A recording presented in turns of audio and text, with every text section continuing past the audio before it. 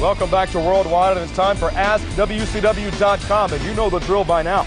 Point your browser to WCW.com, find the Worldwide link, and send us your question. Could be for yours truly, could be for Mike today, could be for me? What? The question of the week. AskWCW.com. It is. It's from Scott Hudson of Atlanta, Georgia. Do you ever shut up? What? It's from Gloria Jacobs. What does she want to know? Streamwood, Illinois. I love that part of the country. She's got a question for the cat. And For the here's cat? Gloria's question. Your feet look big on TV. Your feet? What? Feet look... You know what they say. Big feet, big shoes. Big shoes. I didn't finish the question. Your Right ahead. feet look big on TV. Don't let me interrupt you, whatever you do. What size shoe do you wear for the cat? Gloria, here's your answer. What shoe does he wear? Big shoes. Thanks, Gloria, for your question on what size are my shoes.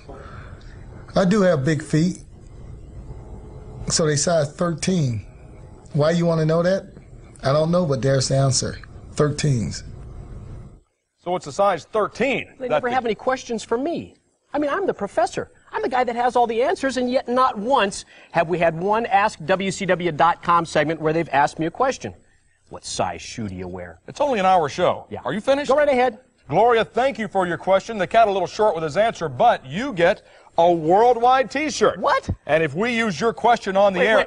She gets a T-shirt for asking the size of the man's shoe? I mean, what's the question next week? Mean Gene, what size shorts do you wear? I mean, we've set a precedent here. Gloria, you get a world... Oh, have you been wearing this one? Yeesh.